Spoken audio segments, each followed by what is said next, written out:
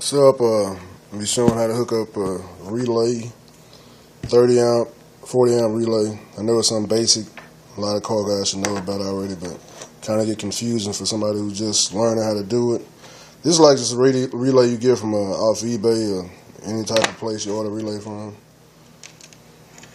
Any basic, anytime you hook up anything electrical, horn, fuel pump, fans, best to run relays. And has 5 prongs on it. You're only gonna use 4 though. And I'm gonna show you what they go to.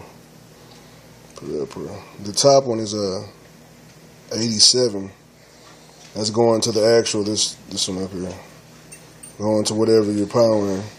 You got 30, which is the positive battery cable going straight to the positive. Got to put a fuse on it. 86 is switched power. 86 is over there to your left. 85 is the ground. You're going to ground it off. It's kind of simple. And it's best to run relays.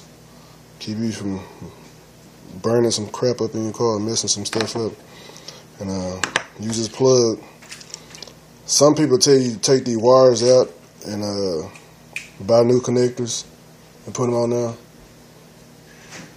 And it's better, it's easier just to pull them out and get the new little prongs and hook them up versus just splicing into these wires. Looks a lot more neater.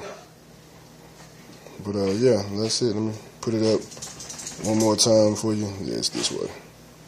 You got 87 at the top, 85 to your right, 30 at the bottom, 86 to your left. Just see it. That's how you hook up a relay switch. Simple as that.